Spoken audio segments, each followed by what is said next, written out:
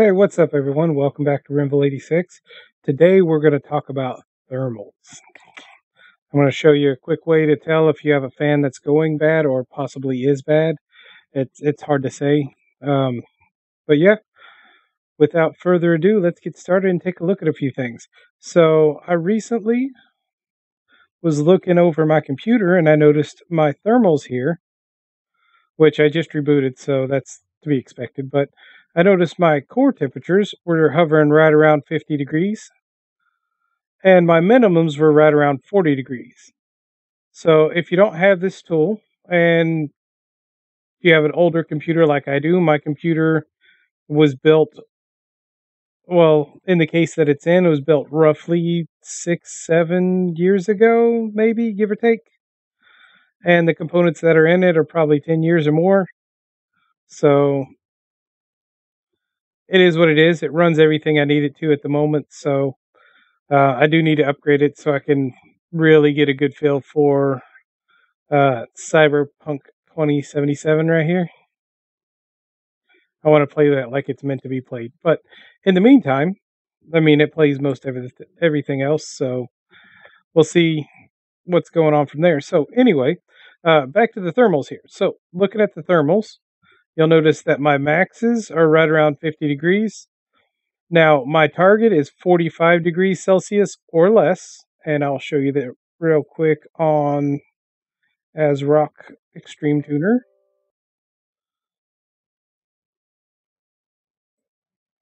Little flashy screen there for you. All right, so on my ASRock here, I'm going to click over on fan control. So on my CPU, its target is 45 degrees Celsius, 113 Fahrenheit, and its target fan speed is whatever I can muster to throw at it, which is good. It's fine. So what I was seeing here, though, is I was seeing my current temperatures were staying in the mid 50s. And my maximum temperatures over here were hitting over 60.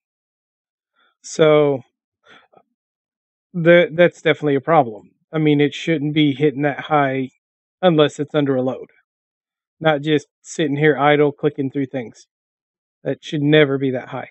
So, going on to mention, if you've never used that tool over there, that is hardware info or HW info 64 for my machine. It is a free tool that is excellent. It'll tell you a readout of what's in your machine. It'll also allow you to connect to the sensors and see what's going on in your system real time, which is really helpful if you're doing overclocking, tuning, anything like that. So I highly recommend it. I've been using it for years and it's just fantastic. I don't have any complaints. So anyway, this isn't a plug to sell their software. Their software is amazing, so I recommend it. Just Google search HW Info. There's a website you can download it for free. It's amazing. Try it out. Anyway, but yeah. So back to what I was saying here. So I was getting 50s, low to mid 50s here on the current, and I was getting 60s for my max temps, which is bad. In short, it's only about halfway on my TJ Max, which is the maximum the processor can handle before it starts melting things internally. That's typically what the TJ Max refers to. So I was only about halfway, but my CPU was throttling. I was only seeing about 77 watts worth of actual performance out of my 95 watt processor. So I was playing around with benchmarks and noticing, thoroughly noticeable performance issues. So I was like, well, let's take a look at the hardware because I haven't done that in a while. Actually, this is probably the first time in a year or year and a half that I've actually sat down with this machine and actually done anything more than copy files or things like that. I've just been busy with work, so excuses. Anyway, so I was like, I wonder why that is. So I popped the side off my case while it's on and noticed that the CPU fan is running extremely slow. I'm like, I wonder why that is. So immediately I go ahead and shut down my machine and take a look at it, trying to figure out what's going on with that processor because I mean, with that fan, because it shouldn't be that slow, but for some reason it is. So I'm like, huh, maybe it exploded inside. So, long story short, I went and found another fan, plugged it in, and my CPU or my RPMs are pretty good. I think my board does fan RPMs? It does it does the CPU fan. So right here. So this was at between 2 and 400 RPM, which for a silent fan, that's okay. I mean, that's kind of what you'd expect, but it seemed kind of low being that it was so warm. So I was like, huh. Well, shut it down, took out the fan, and this is a fan. I have a Evo or a Hyper 212 Evo, which comes with this Cooler Master pre-installed fan. The blade design, I don't know if you can see it real well, but it's kind of curved. Hold on, let me pull you up here a little closer. So if you look at the fan blade here, it's kind of like curved on the outside, right here. And what that's supposed to do is it's supposed to help with acoustics. So this fan's supposed to run extremely, extremely quiet at low RPMs and still move quite a bit of air. So what I found out is she don't want to move. So I'm trying to move it here, and it's hard to the touch. Like, you really got to work on it. I don't know if you can see it real well on the camera. Let me see if I can get in the lighting a little better here. Maybe. But maybe you can see that bubble right there. So when I pulled this fan out, and you can see it bubbled up a little bit here too, maybe. No. Anyway, so this has a sleeve bearing, or may have a hydro bearing in it. I'm not really sure. I would assume it has some kind of bearing in it, but if I had to guess the way that it's acting, I would say it's probably a sleeve bearing with silicone grease in there. So the first thing that I always do with a fan that's getting sticky like this and doesn't want to move. Oh, I guess before I go any further, let me show you a comparison of a sticky fan like this that doesn't want to move. See that? To a little 80 mil. I guess this is an 80 mil Delta fan out of a server, but see that? See how it just wants to keep going? Now this is a Delta, so the motor in it's pretty strong, so you'll see it kind of jerk around there as it comes to a stop. But the point is I can easily just flick it and it'll spin. There's no, there's no grinding, no vibration. I can feel it. This one does have a hydro bearing in it, and you can feel it when you spin it up, because it'll do like a and just a tiny, tiny bit of vibration. Now, on this one, on the other hand, I'm pretty sure this one has a sleeve bearing. Get that out of the way. So, anyway, so when I'm doing the same thing to this fan, she don't want to spin. It's like, no. And when I do get it working around enough to get it to where it'll loosen up just a little bit here, when I do spin it, it's really, really vibrating. I mean, like at the slowest speeds, it feels like that fan spun up as fast as I can spin it. And that's just barely moving this. So that's a quick way to tell if your fan's bad. Now, one thing that you can do and try to recover a fan and get a little more life out of it, if you're like me and always on a budget, is on the back of it, there's typically a sticker that you can take off of here. And you can peel that sticker back about halfway, and there's usually a little rubber cap over the bearing. So you can pull that little rubber cap off, and you can add a little bit of, I use silicone oil, super lube. It seems to work really well. And you put maybe a drip or two in there, and then close it all back up, put your sticker back on. If your sticker doesn't want to stay, you can put a piece of tape over it to help hold it. And then you just work it around and work that oil in there, kind of put it on its face, on its back. You can slide the bearing in and out a little bit, get that oil in there, and I'll free it up. Unfortunately, on this one here, if you can see it there, maybe, it is not serviceable. There's no opening there that you can open and put oil in it.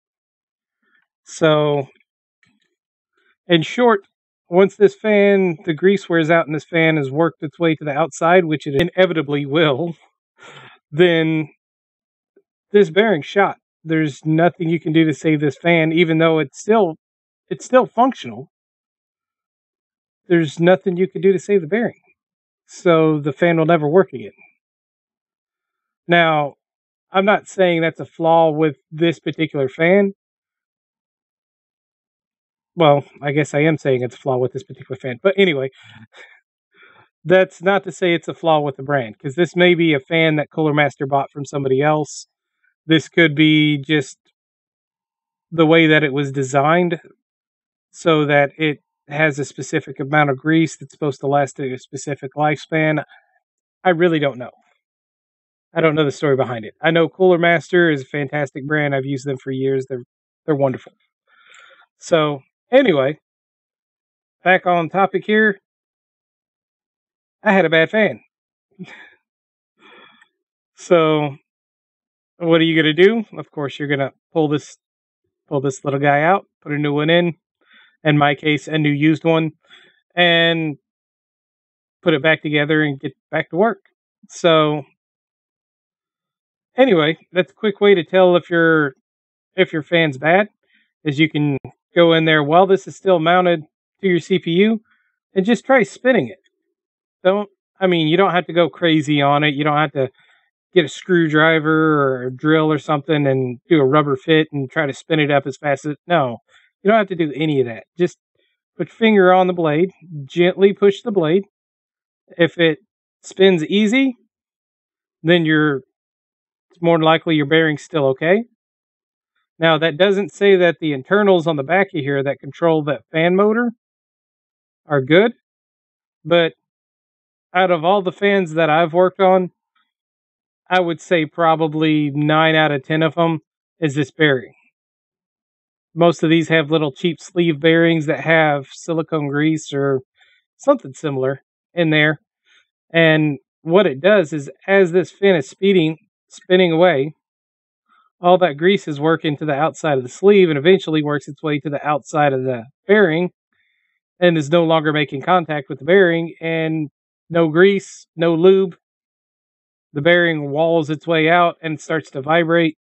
And once it's done that, there's not much you can do. You can lube it up and it'll help for a little while, but you're still going to have a bunch of vibration, and eventually the fan's just going to fail again because it's wallowed out that sleeve bearing. And to put it into perspective, what a sleeve bearing is it's kind of like a little needle, and then it has a little metal sleeve that it sits on. And there's normally on the end of this, there's a little, I guess, a retaining clip on the end of it that keeps it from sliding in and out of that little socket that it sits in. And that's all there is to it. There's no actual like ball bearings. There's nothing like that. It's a little pin riding inside of a sleeve with a retainer clip. And so once that grease works its way out of that sleeve, it starts wobbling around like so and wallows it out in there. And then it no longer moves smooth because there's too much gap in there and it vibrates around. We'll go with that's the technical way to say that. Anyway,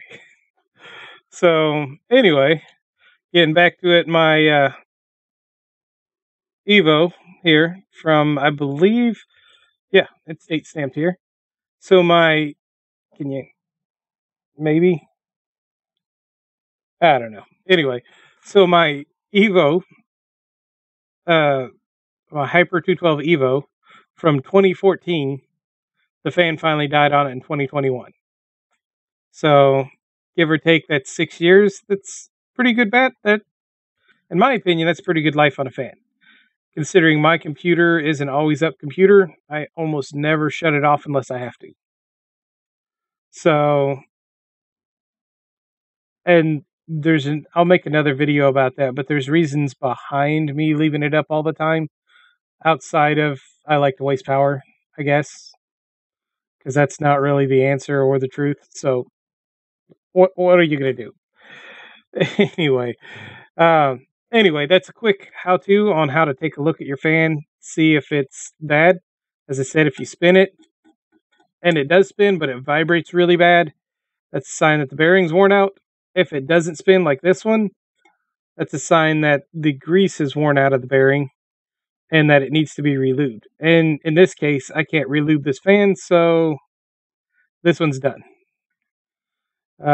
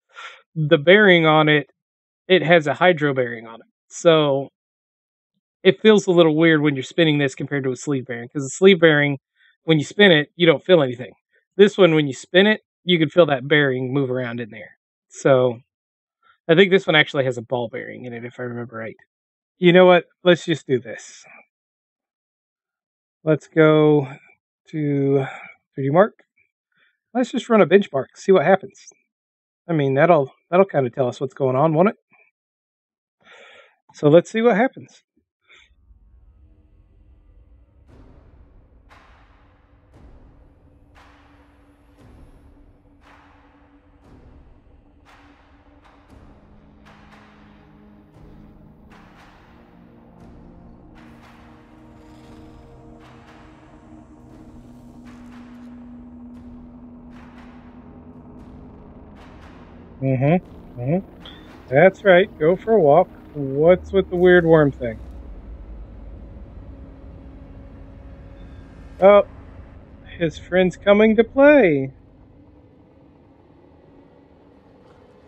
How did you not notice him walking up the stairs? Oh, wait, she did.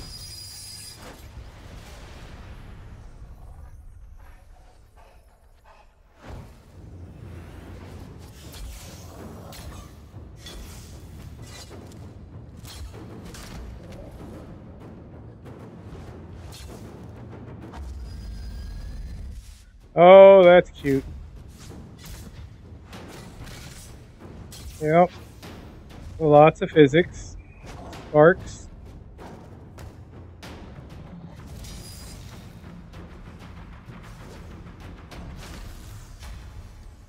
I seem to remember this running much better.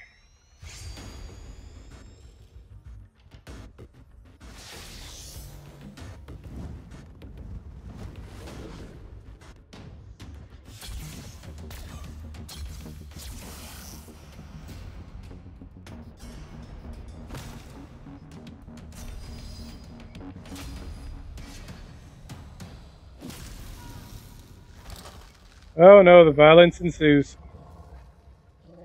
The real question is, why is she transparent?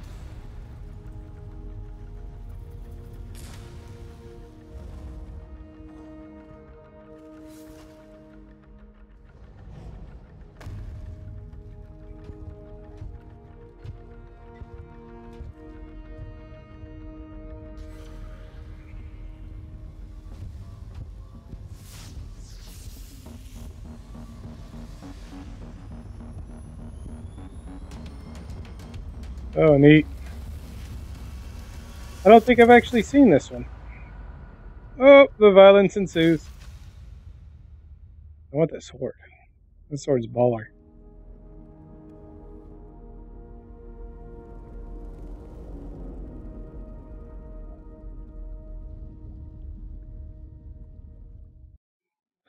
So, thinking about it, I am streaming on the same computer I'm running this test. So, that may have just a lot to do with it. Who knows?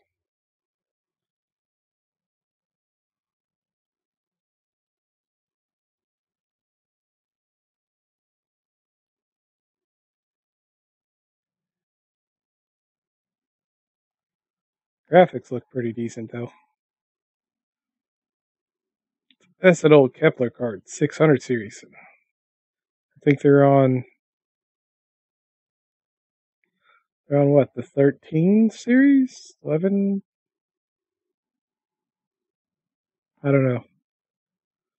They're on the 3000 RTX series. So, yeah, the 900, the 10K, the RTX 2K, and RTX 4K? 3K? Sorry, 3K. That's 5 generations out. 7, 9, 10, 2K, 3K. 5 generations of card of architecture, 5 generations old. And it still looks this good. That's what I'm talking about. I know part of the problem is it's only got 2 gigs of RAM, so it can only handle so much. It does not like 1080p very much. It'll do 720 like a champ, but it's a little flaky in 1080 because there isn't enough video RAM. So it ran through that CPU test like a champ. Sometime today, my friends, sometime today. Oh, here we go.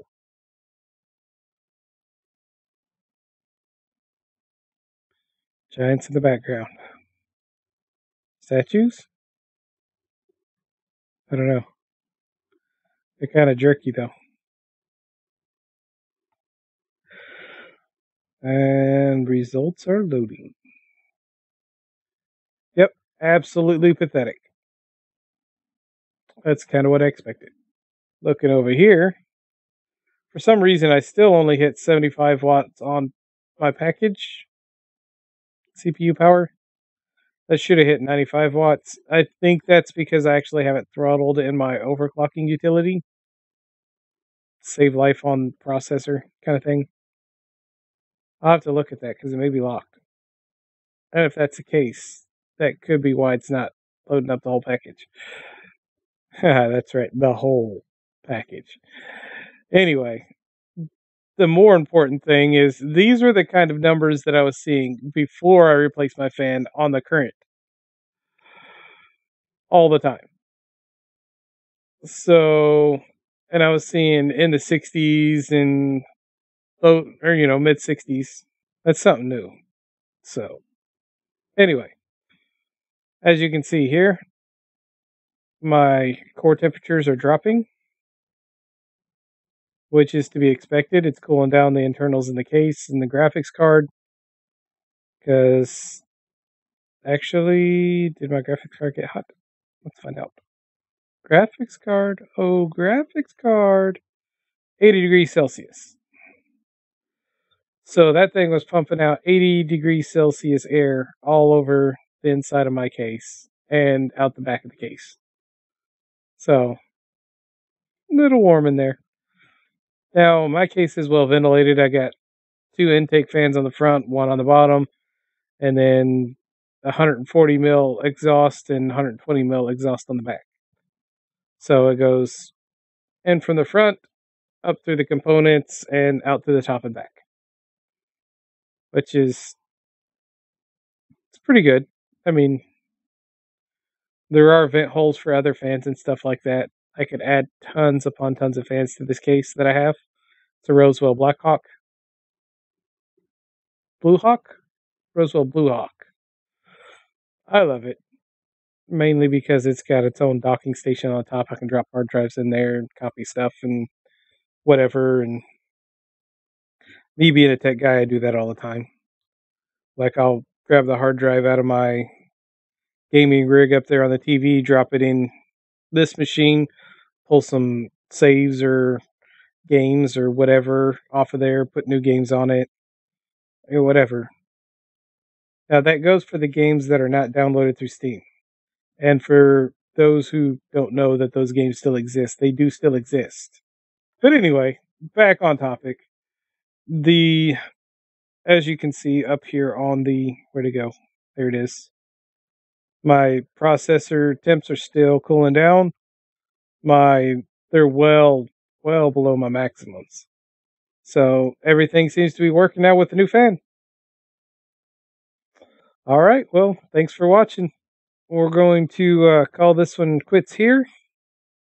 You got some pointers, tips, tricks on how to work on fans, how to tell if a fan's bad, what to expect in thermals, and even some software to check out if you have thermal problems. Just a reminder, if you don't have hardware info, you're planning to do overclocking, unless you have some kind of vendor software from your motherboard that has all the tools that you need in it, I highly recommend hardware info.